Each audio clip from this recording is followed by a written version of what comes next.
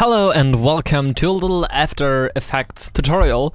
On the first note, I'm German, so don't worry too much about my pronunciation. It can get off a little bit.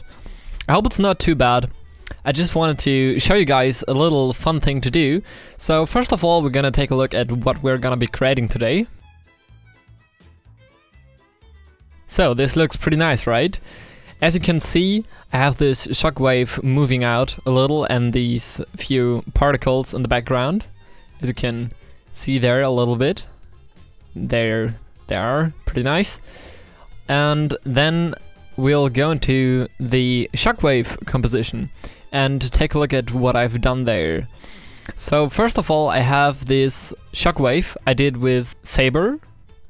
It's a free plugin by Video Copilot. You can download it for free for After Effects.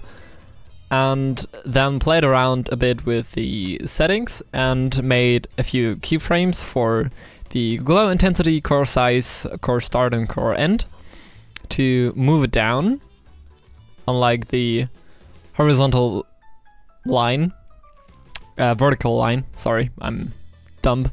So I can use it for this adjustment layer, which just puts it into a circle. It's just polar coordinates.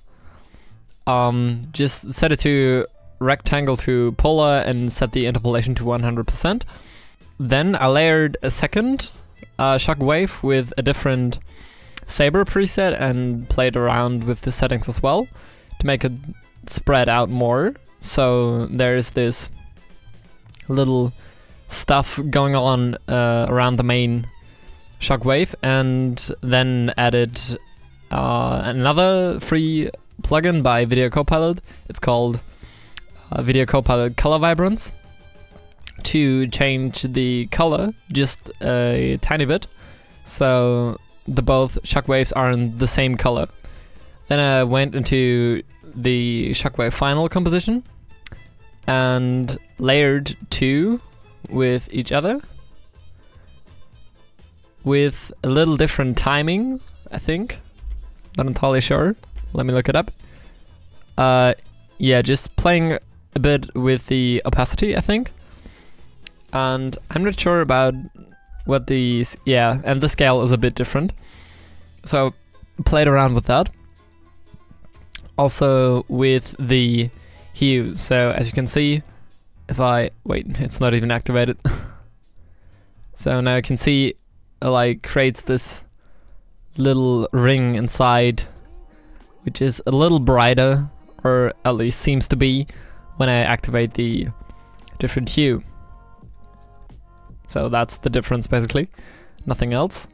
And then I just put VR digital glitch on it. It's a plugin by Immerse Video. And then I played around with these settings as well to sort of create this color glitch existing. It also looks nice without it, but I liked it for this one. So yeah, that's basically what this way of doing it is.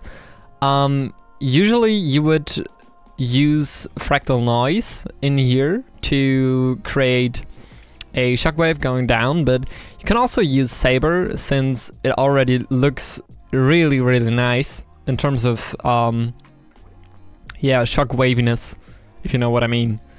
So yeah, go try that out if you're interested, and I hope you enjoyed it. Nothing too special, but I thought I'd share it with you.